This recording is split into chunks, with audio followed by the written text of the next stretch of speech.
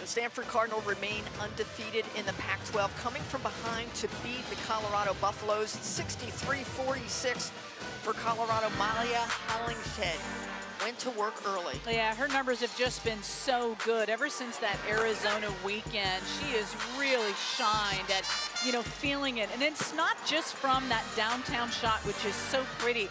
It's her work and the early work that she's doing, and her hard work and her focus around the cups to put those easy bunnies back in that her team needs. The Cardinal put the clamps on the interior. Great defense by Stanford. Oh, Tracy, well said. Great interior defense. It started with the blocks, and then with blocks, oftentimes you'll see the Stanford Card team get out and run, and that's what they did.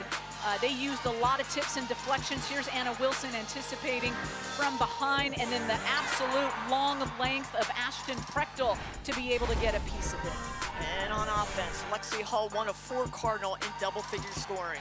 We see Stanford Cardinal really buckling down hard in that passing lane, stealing it with that hand, and then that's just an easy get. Tough place to turn the ball over. At the other end, Lexi Hull being rewarded. Her shot is on point. Beautiful release and rotation. The stats tell the story. Field goal shooting, free throws, the Cardinal really shine. Yeah, they do what they do, and that is why they are 12-0 and ranked number 2 in the nation. Great things to come from this loose and exciting Stanford Cardinal program in February and on into March. They move on to 21-3, 63-46 winners over the Colorado Buffaloes.